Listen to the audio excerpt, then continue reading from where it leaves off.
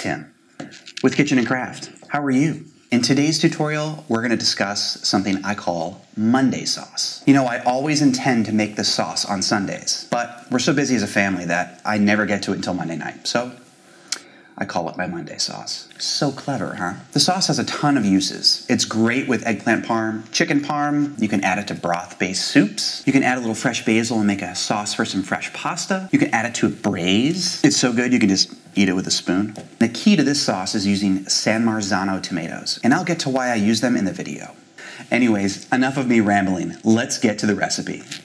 Start by adding some extra virgin olive oil to a pot over a low flame.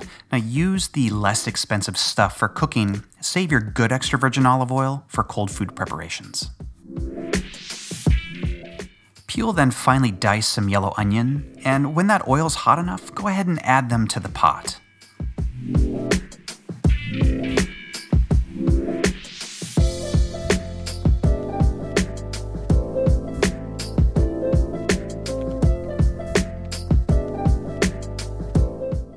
While those onions are sweating in the oil, go ahead and peel and mince some garlic. Now, I am heavy-handed with garlic. I love it. But if you don't feel the same way, you can always back off a clove or two.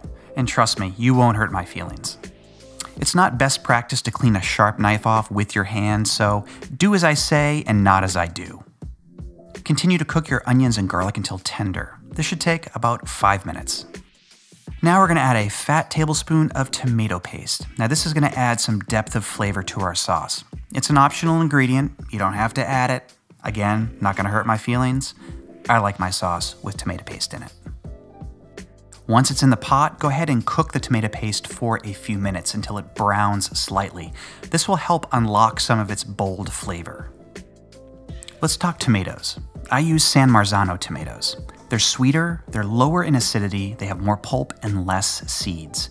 They are absolutely the best tomato for sauce making. Place your tomatoes in the sauce pot, then give everything a good stir and let the sauce simmer for about 20 minutes.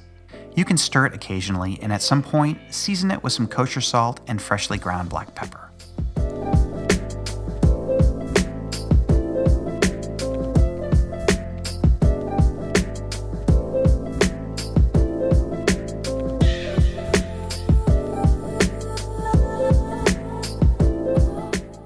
Now, since I use whole tomatoes in this recipe, we're gonna have to break them up. And the best way that I've found to do this is to use a whisk. And it's a great technique because it allows you to manage the texture of your sauce.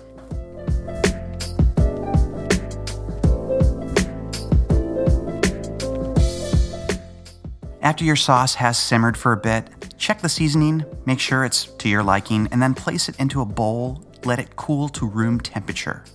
Then you can store it in any sort of container in the fridge for about a week. Thanks for watching, subscribe, hit that like button, and check out some of my other videos.